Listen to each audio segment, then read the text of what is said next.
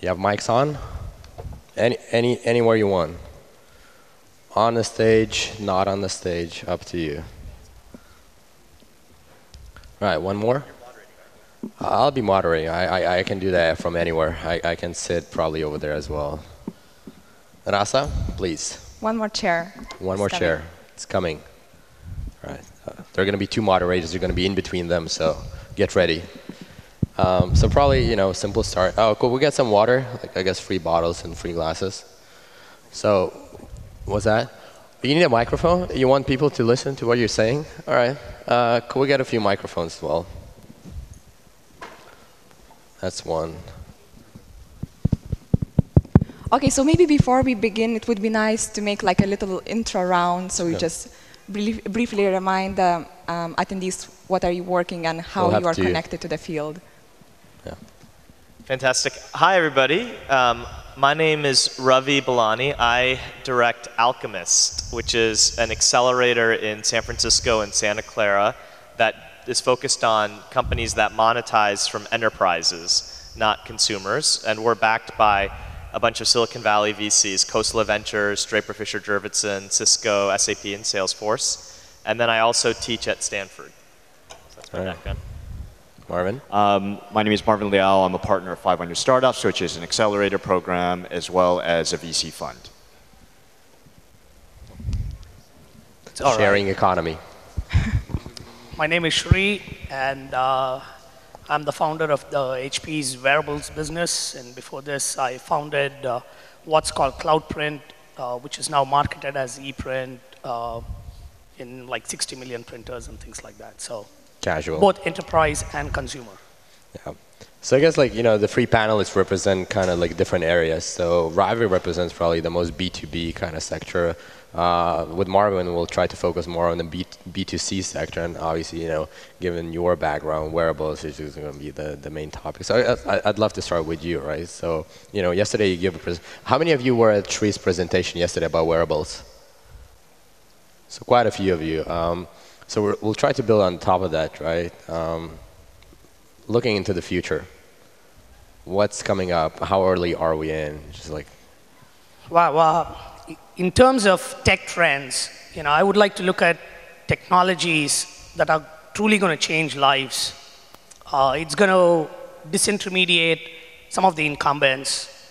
And in addition to that, liquefy industries and make at least like $1 trillion in impact. So if that's the level that you're talking, you would look at technologies and its derivatives like Internet of Things. Again, it's like really, really huge.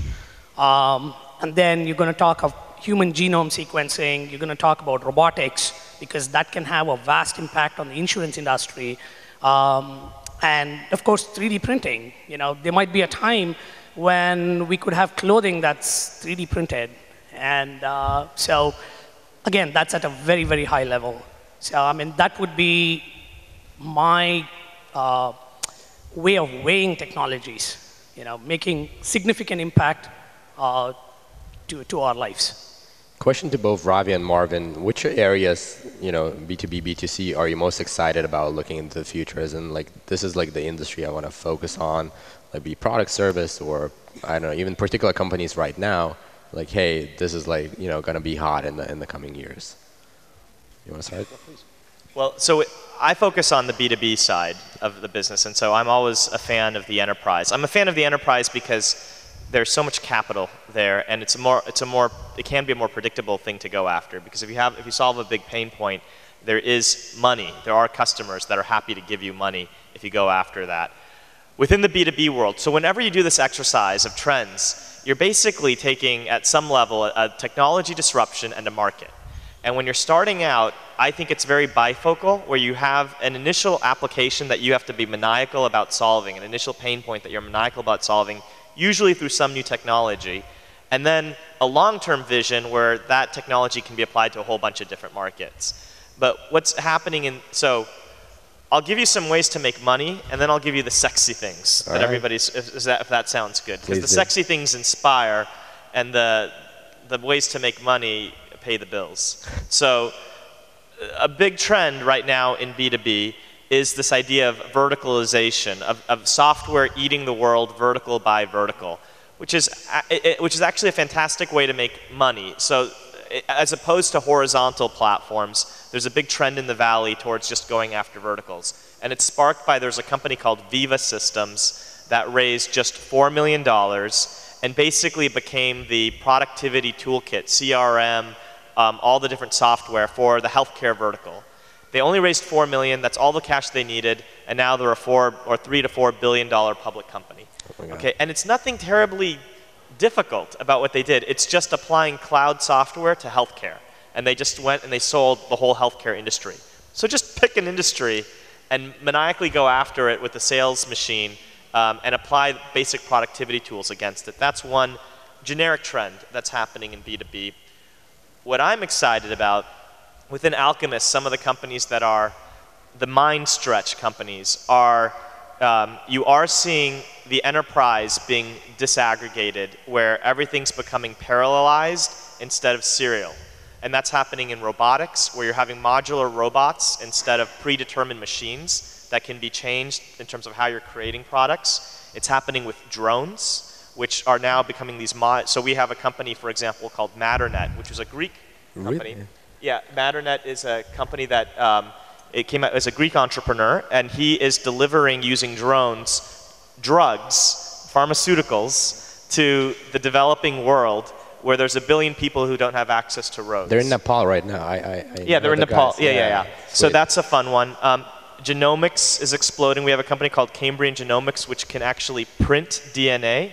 So up until now, you had to slice DNA and concatenate it together, and it would cost about $1 a base pair.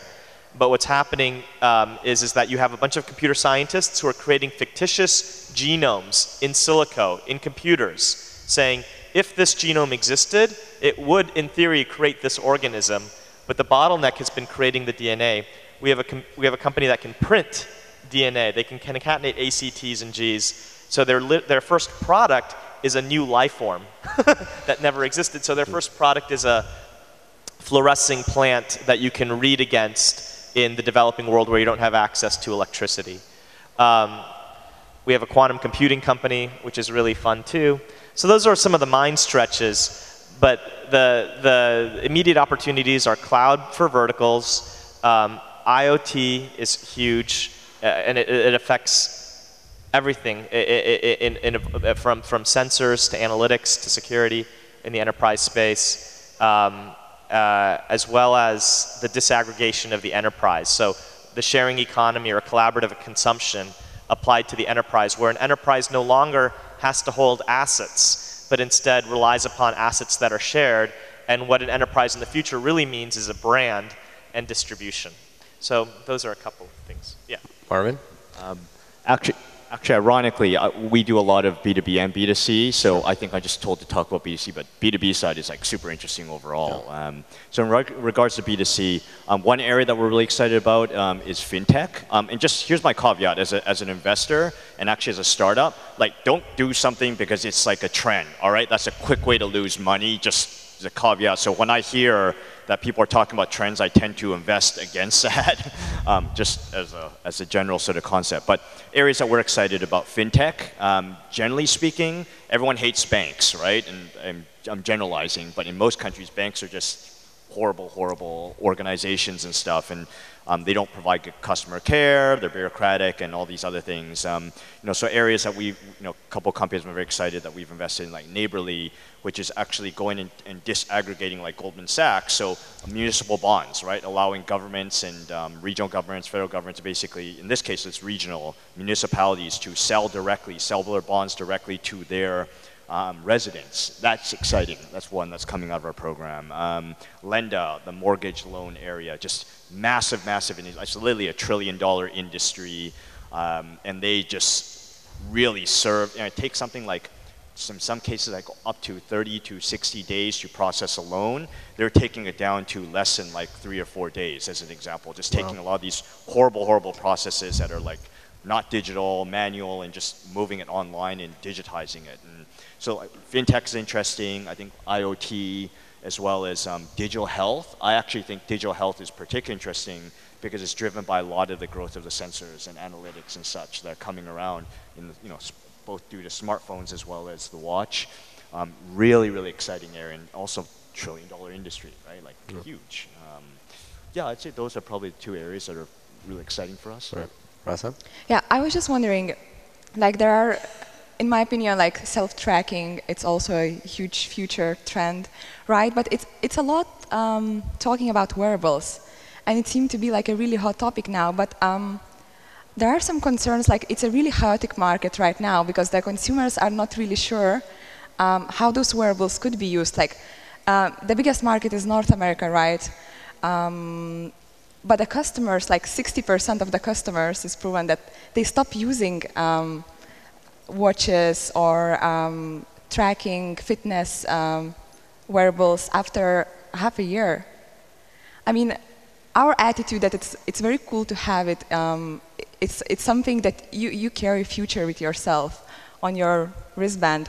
But how to change the consumer attitude, or like what to add to wearables to make them to be used for a longer period of time? I mean, I think there's like a lack of the value proposition, or don't you feel it? Well, I do. And so I think this goes back a little bit to Marvin's point about don't do something because of an external motivation. Do something that comes from an intrinsic internal source. And that's the thing that usually cracks the nut of figuring out the product market fit that will change the status quo. So Henry Ford is very famous for having this quote that said, if I did what my consumers wanted me to do, or if I listened to users, I would have built a faster horse. But of course he built a car. And there's a notion about in customer development in Silicon Valley that you can listen to customer development. Really, it's looking at user behavior to identify where there are pain points, but not necessarily listening to customers for when you're coming up with a solution that's going to work. Instead, that has to be sourced generally from some mystical place from within, and coming up with something that solves that in a way that users don't necessarily articulate that they would actually want, but that when they actually see the product, they use it. So a classic case in point is Nest, which really sort of broke. Everybody's been talking about IoT since the 90s. Like there have been sensors and Zigbee solutions since the 90s.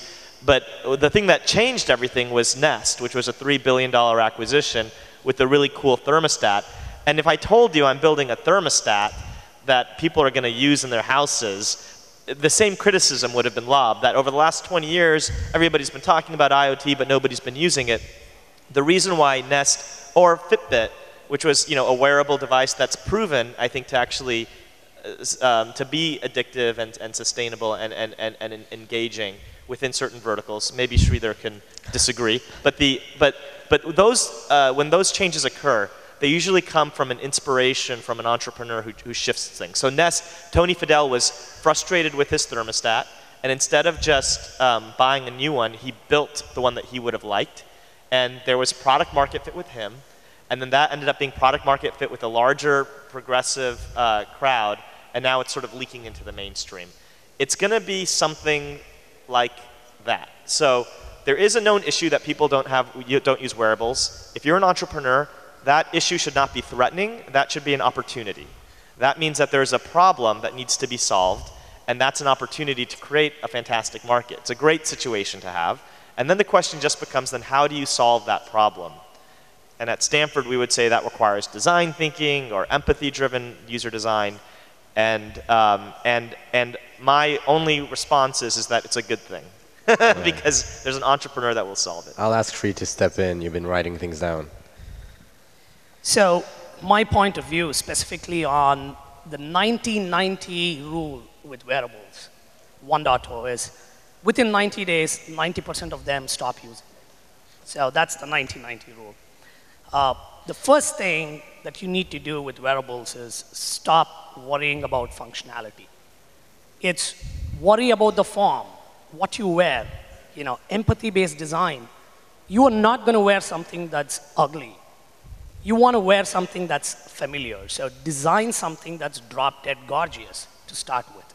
The future of wearables is it's either going to be gorgeous or it's going to be invisible, nothing in between. The first thing that you need to focus, that I'm a big fan of, is let the function enhance the form. I gave an example of this. It's, let's say you're designing a watch. So hold a button on your watch, touch it to your colorful sock, so that the display acquires the characteristics, the colors and the patterns of what you're wearing. So people will wear that. So that's number one. In addition to that, you want to absolutely positively understand that fashion is what you wear, electronics is what you carry. Don't mix up the two. 3, you have to be very careful about design rules. What's applicable to a phone or a tablet cannot be used on a wearable. For example, we live in a hyper-notified world. So anytime you get an email, your phone buzzes in your back pocket, you get a notification on your desktop, and your hand buzzes. It's silly that we live in a hyper-notified world. So the wearable, let's say for a smartwatch, you have a very small screen, and let's say you're driving. I spoke about it at length yesterday, that anytime you get notified, you actually, you're tempted to look at your watch. It's such a small screen, by the time you focus on your watch and refocus back on the road, it can be catastrophic. So you want to be awfully careful. And very soon, there's going to be a regulatory ban on wearables and driving. So you want to be very careful about that. And last but not the least, please use socially acceptable practices. If you want to talk to your watch on a Friday evening, I'm not sure if you're going to get a date. So, just a quick question. You're not wearing a smartwatch. Why is that? Well, one of these days, very soon.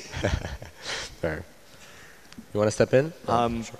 Yeah, I mean, it's hard to add to this. I mean, the only thing I just really say is like really focus on the user and user behavior. I would say and if you want to build sort of addictive products, you know Nirayal, right? You must know Nirayal, yeah. He wrote this awesome book called Hooked. Like, I would recommend anyone who's building, whether B2B or B2C, like, read this book because it's... Could you repeat the name? It's Hooked. Hooked. Yeah. By... Nirayal. It's Eyal. It's an awesome book, and everybody who builds products actually needs to read this. It's an awesome book. All right.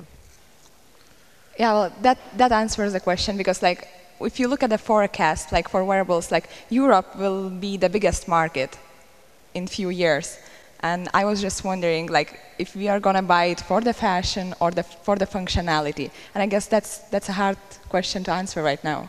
I mean, I think it's both, right? The reality is that there is a reason, like, you think about Google Glass, right? Like, okay, it's not, I don't know, I have so many opinions on Google Glass, I'm not going to say anything. It's just like,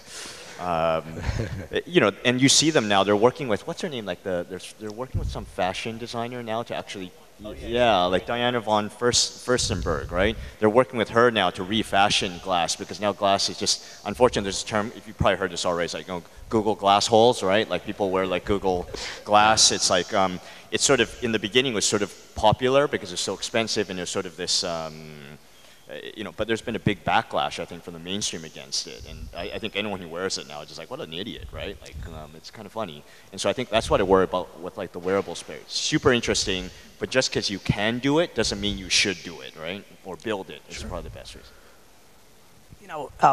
Interesting dichotomy. The consumers, we can say so far, there's a backlash on Google Glass, but from an enterprise perspective, there are several industry vertical applications that's very relevant, where people can wear Google Glass if you're an airline mechanic or in healthcare, where surgeons have used Google Glass. So that dichotomy exists between B2B and B2C. So. Sure. You mentioned like a slightly point, like US is now, like North America is the biggest market for the wearables. Right now, yes. Europe is up and coming. Geography-wise, right? Are there like different industries? Are there different trends worldwide that are happening, or are we talking like, hey, this is like wearables, this is happening everywhere, or are we still talking like different markets, different regions have different trends that are happening right now? I mean, we invest globally, right? Exactly. So I would say, generally speaking, like we look a lot of like North Asia, Japan, South Korea, of course, sure. China. A lot of interesting things, particularly in the mobile space. I can speak on the consumer side, sure. right? That's very unique. I see sort of, you know, even though a lot of this stuff is made in China, like the hardware is made in China, still a lot of the trends are still being set really more in North America, sort of Europe, and less so sort of in Asia, in my opinion. Sure. And so there are big differences. I think, for example, why like this region is particularly interesting, you know, just the smartphone, sort of the cost of smartphones, infrastructure tends to be substantially better, right? The infrastructure for telco infrastructure in the US sucks. It's really, really bad. I hate AT&T, right? All those, you know, all those telcos. I shouldn't say this stuff, but I just, I mean, it's only going to be on YouTube. It's really, really bad. And versus say like in Korea, like, you know, I'll talk about like, you know, the basic things of like wireless penetration, even like broadband penetration. You know, in the US, like broadband penetration is like, it's 5 megabytes per second. In Korea, it's like 1 gig, right?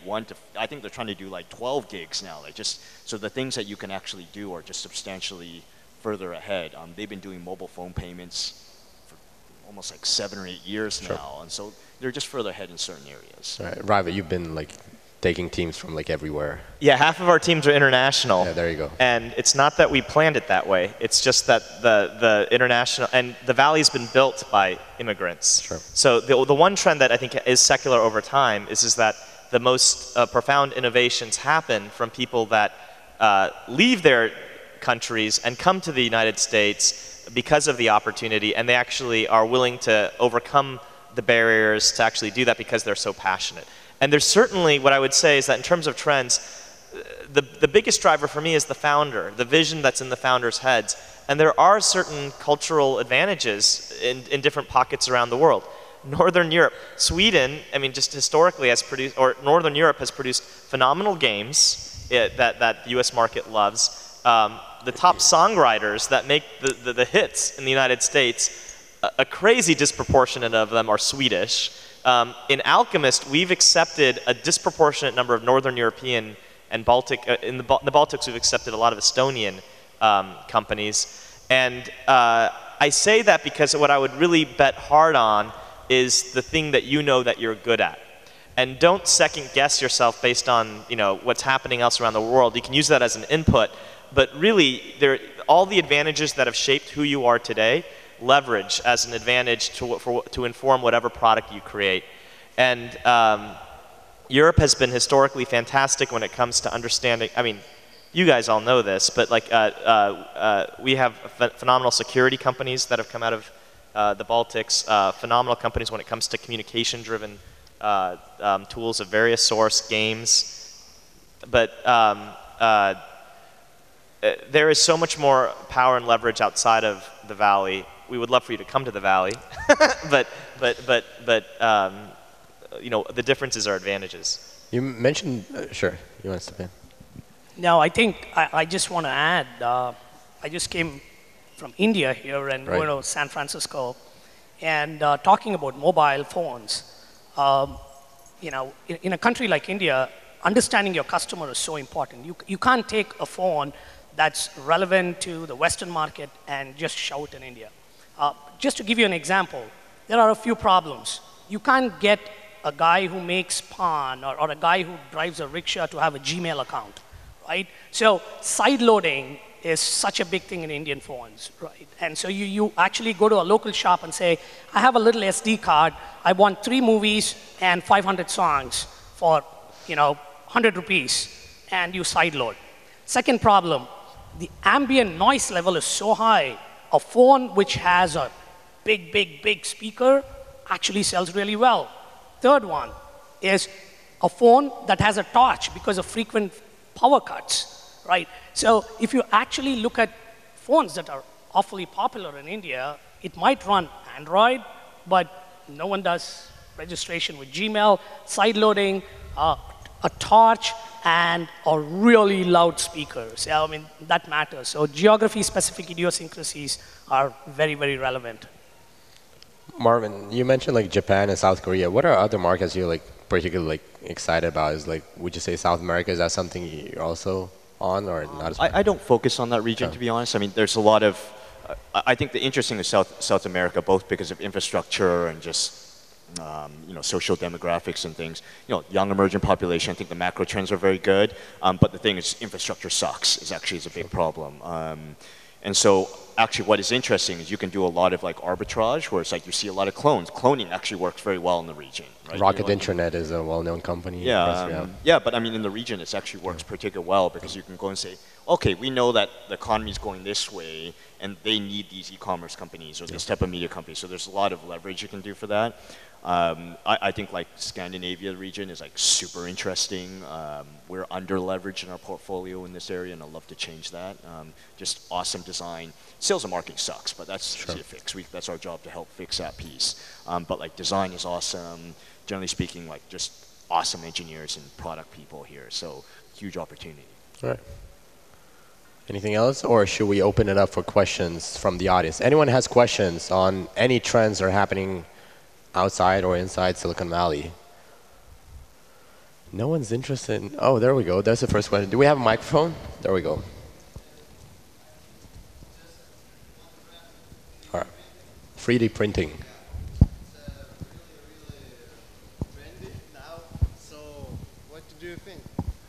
I think 3D printing is really interesting for sure.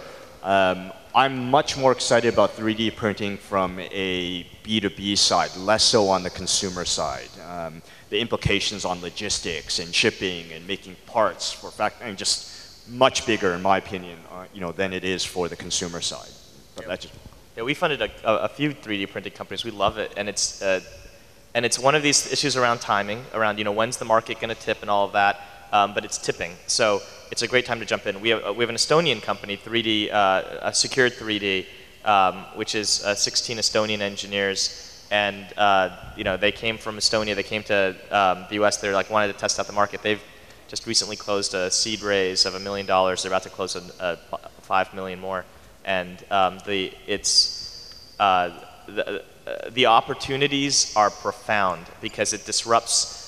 What intellectual property means in a world where you can print everything and you no longer need to manufacture it changes the whole ecosystem. So there's ways to make money in a bunch of different ways in the 3D printing ecosystem. For us, it's a timing issue, which means being very focused on certain verticals that are going to monetize sooner. Going after the higher end, we think is actually more lucrative because there's a few deep pockets that will write big checks. And the lower end will also be a huge opportunity. It's just a question of staging that over time. You want to add, Tom? There's one thing that I want to say. That's one of the technology that's going to change lives. You must have seen a lot of buzz, but also reality with printing organs, and that's happening. Printing valves. So that's changing lives. That's really huge. And from there on to something what we consider superficial, but it's close to a $4 trillion per year industry, fashion, 3D printed clothing and designs using mathematical algorithms. It's already happening in the ramps of like New York Fashion Week, Paris. So it's going to affect all walks of life. And I agree with everybody here. It's all about timing and specific industry applications. So. All right. Any more questions? There we go in the second row. Coming right there. Hi, my name is Yanis. I'm a product manager from Riga, Latvia. And my question is actually about a trend nobody of you mentioned. It's about virtual reality. I personally think that it's a huge trend right now, right? You can tell about virtual reality, how you see its new startups coming up and... All right, so virtual reality. Oculus and all the...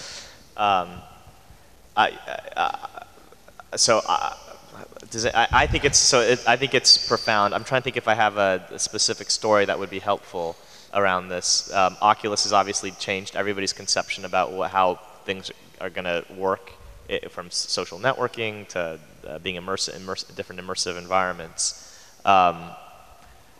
I don't know if do you guys have any? Yeah, I have a personal experience, right, that I'm going to share. It's immense. Again, I'm talking about changing lives. Just a couple of years ago, right, I was diagnosed with a massive, massive brain tumor. I underwent a surgery. It's a 15-inch cutter on my head. And I don't know how many of you know about brain surgeries, have watched one. But the doctors, when they go into the brain, they have an overlay, a GPS machine, which basically tells you the parts of the brain they're not supposed to touch or the parts of the brain that gets affected. And for successful brain surgeries, you actually see that this is used in today's surgery. So it's about changing lives, and when you talk about virtual reality, that has made a significant impact. That's one specific example, a story, as you said. Sure. I think there's going to be huge impacts in, for example, training, right? In general, like whether it's medical training, militaries, you're starting to use a lot of this stuff. We have an we invested in a couple companies. One called Avigan, which is actually mainly more used in the sort of the sports area or applications. From what I understand, I didn't lead that deal, but I think there's super early, right? Is there going to be impact? I don't think anyone, just like 3D printing, like, we're not going to argue that there's not going to be impact. I think we're just not sure what the vector is for a lot of companies and businesses and what the applications are right now. But it's super interesting area for sure. Right. We still have time for the last question. So, oh, there we go.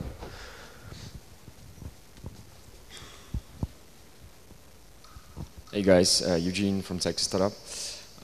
So we've seen a lot of disruption in the taxi market with the Uber, Lyft, and especially there in California. What do you think will happen next? So where is the whole industry going? And let's say, where are we going to be in 2 years? So we're talking about transportation industry in particular, right? Yes. All right. Any take on that? We should have probably got Oliver on stage. Are you talking about collaborative consumption in general, or it's just transportation? What's going to happen with the transportation market? I guess it's, yeah, just transportation. Well, so what we're seeing now is the companies that we're seeing in the transportation space is what's happening in the U.S. is that there's this intense jockeying for riders. So so you're seeing startups now that are attacking every aspect of transportation. So we have a company in our accelerator that's going after public transportation, so alternatives to Caltrain and different things like that. So shared transportation and so forth. But the bigger thing is that now the bottleneck has been moved to the worker, and everybody's fighting over the worker. You'll have a worker who's both Uber and Lyft, and everybody's jockeying to get that person. So now there's these and sometimes this is a sign when things get overheated, but you're having the meta collaborative consumption players where like a single worker can have one interface and then work with Uber, Lyft, and all that, and you can have one interface and work with all the other things. So that sometimes is a warning sign that it's sort of an overheated market, but I think you're going to see the general trend being applied to everything. Yeah, I just want to add to that, right? If you take a few steps back and look at what's happening with the demographics, you actually see more and more people moving into the city, right? If you look at the trend from 1850 to like 2014, we are close to around 60% of the world population living in the city. So in addition to that, the sharing economy, of course, the Ubers and the Lyfts are doing very well and taking off and fighting with the incumbents. That's potentially going to continue. But in addition to that, you want to overlay that with semi-autonomous and autonomous driving vehicles. That's basically going to reduce the number of accidents and things like that. So I really think overlay of like Uber with semi-autonomous and autonomous driving vehicles is potentially going to be the direction the world's going to take. Yeah, that's really fast. Like Google, was the big investor in Uber, but Google's also building the self-driving cars, which are probably the disruption to Uber. That's the thing that'll kill Uber. I mean, if there is something that kills Uber, is the self-driving cars, where everything becomes an Uber. All right, guys, I think we covered quite a few areas. Unfortunately, we don't have time for more questions. Those guys are going to be around, so go grab them afterwards. Now we're going to call a break.